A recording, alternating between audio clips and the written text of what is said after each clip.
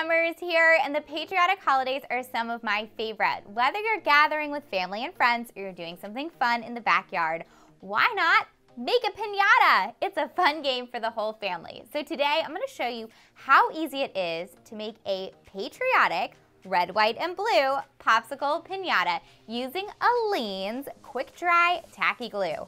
I love this version of the Aleene's tacky glue because it dries up to 50% faster, which is a huge game changer when you're making quick crafts like we are today. All right, all you need are a few household things to make this fun 4th of July game. In addition to the Aleene's quick dry tacky glue, you're also going to need some clear packing tape, a scrap piece of cardboard. The size of the piece will depend on how big you want your popsicle piñata to be. You'll need a pencil, a scissor. You're going to need blue, red, and white tissue paper. And then you're also going to need poster board. I happen to have red, but you can really use any color because you're going to cover it up. All right, let's get started. Step 1, you're going to need to get that scrap piece of cardboard. I actually cut a flap off of a large box. That will work. It doesn't have to be pretty, and it doesn't matter if it has any logos or old shipping labels on it.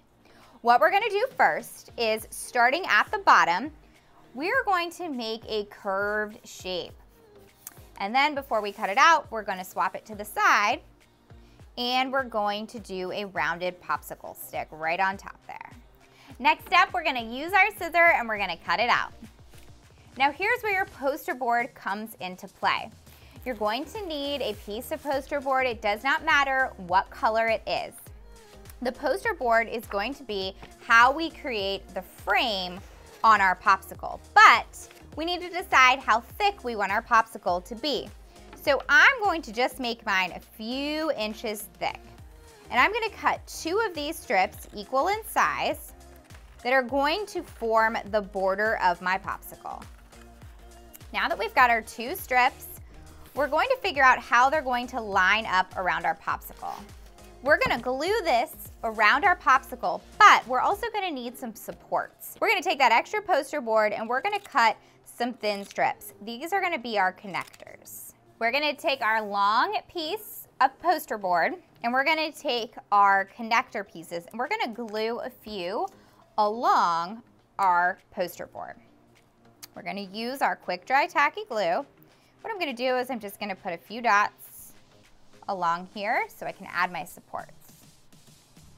While the glue is getting tacky, we're going to create a fold at the end of each one of our supports. All right, for our next step, we're going to put a small dab of tacky glue on the end of each one of our supports. We're also going to take our tacky glue and we're going to put some around the edge of our cardboard.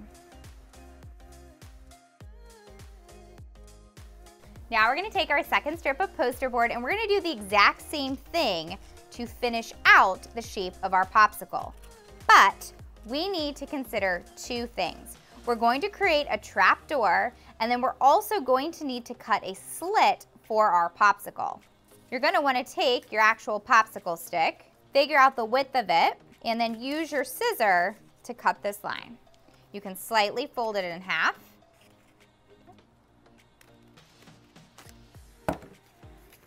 And then you'll want to double check that you've cut it wide enough that your popsicle stick will fit through.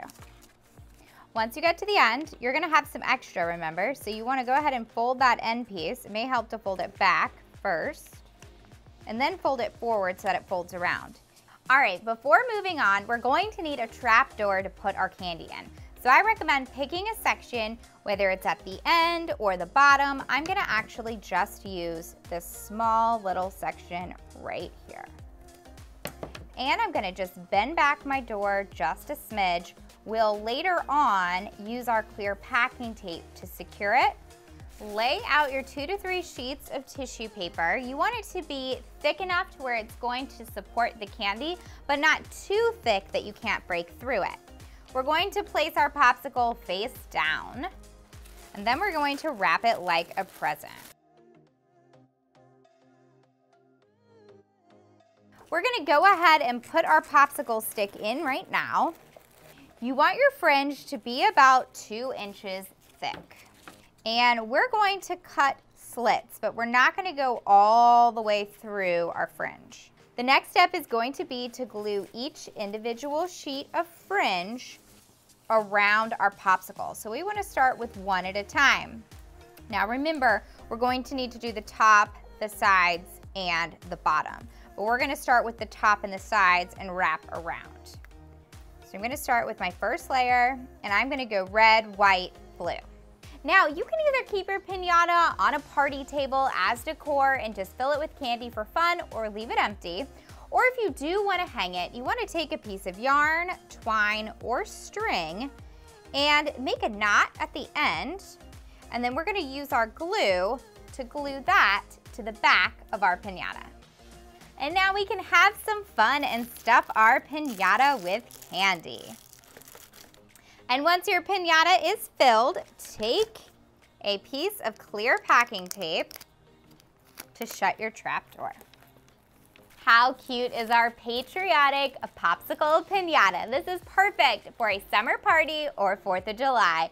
And it was so easy using our quick dry Aleene's Tacky glue. I was so impressed by how quick it dried and how easy it was to create with it, especially using something delicate like tissue paper. All right, to find more great summer projects, make sure that you follow Aleene's on social and check out their blog. And of course, you can always follow me at CraftboxGirls or over on craftboxgirls.com for more great projects using my favorite Aleene's products. All right, that's all I've got for you today. Happy crafting!